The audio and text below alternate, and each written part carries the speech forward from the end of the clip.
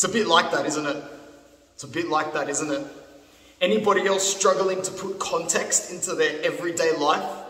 Anyone else just positively bopping around and going through every second, every minute, every hour, every day? Anyone just really enjoying this weekend build up? I am.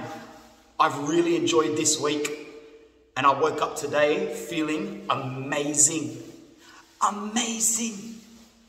And I can't wait to go home today and see my dog and my fiance, have a beer, do a live stream, and enjoy the fact that we're that bit closer.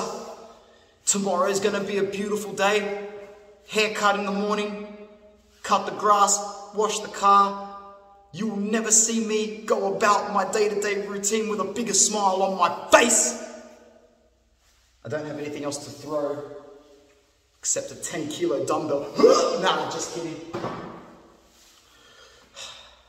I'm so hyped. I'm so excited. I'm so looking forward to Sunday 5 a.m. A couple of things for this irrelevant video. First of all, a huge thank you once again to Mo, who has teed up so many great interactions this season. And because of that, we have seen the channel grow exponentially well in the last few months. Thank you, Mo. A huge shout out to Mattia, who sent me one of the most amazing vlogs I have ever been sent. It was an absolute joy to watch and to upload. If you haven't, go and check out the latest video that we put out on our channel just before this one. Shout out to you guys, the channel members and the watchers of Inter Worldwide, the subscribers. We are 3 subscribers away from 2,000. That was my biggest fear when restarting the channel in December 2021.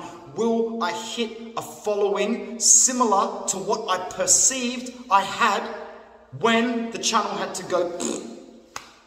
And we're here at 2,000. I'm so happy. Thank you all. And last, I will do a live stream tonight when I get home as a -2, but a thank you for 2K, 2,000. We will hit 2,000 live this afternoon. I have no doubt about it, because if we are only 3 away, I'll tell 3 live viewers to make a burner account. Thank you all for sticking with us this season. It's going to get better for Inter Worldwide. It's going to get better for Inter as well. We have had to go through a pretty tough last 2 years, but we have come out of it with trophies, with new sponsors coming next year, with some good contract renewals coming. Yes, we may lose a star player, but the core is going to remain, and we will go again, and I'm excited about that. I look forward to seeing some of you this afternoon, probably in about, what time is it now, 11:30, about 5 hours time, Make sure you're repping it, man. Make sure you're doing your thing.